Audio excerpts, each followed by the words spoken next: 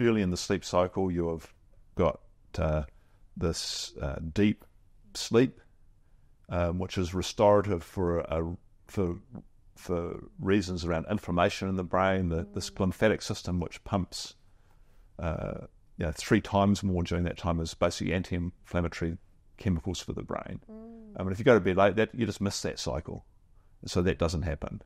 And then as you go through them closer to the 6, 7, 8, there's more quantity of dreaming there, which I think is pretty crucial for the rewiring of the brain, the neuroplasticity, moving the postal notes that have been accumulated into the right places. Yeah. And if you get up, you don't get that 7 or 8 hours, and you miss out on that part. So, these are just crucial parts of our biology. But I think, my work and others, you go and do shift work, and we've done those studies.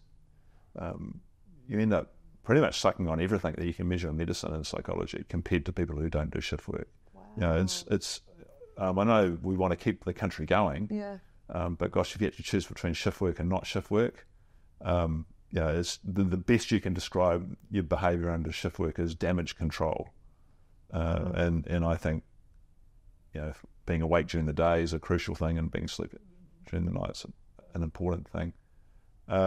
The other thing is this sort of light mismatch that we talked about. The camping is very matched. So that blue light that's high during the day suppresses melatonin, the sleepy hormone, and then as you get into twilight and there's more red wavelength light, that comes up and you start to feel sleepy. Of course, white LED lights in your home and white LED screens, think phones, tablets, have a really high proportion of blue light, and that potentially affects us, especially kids. So device use affects quality and quantity of sleep. That's a known thing.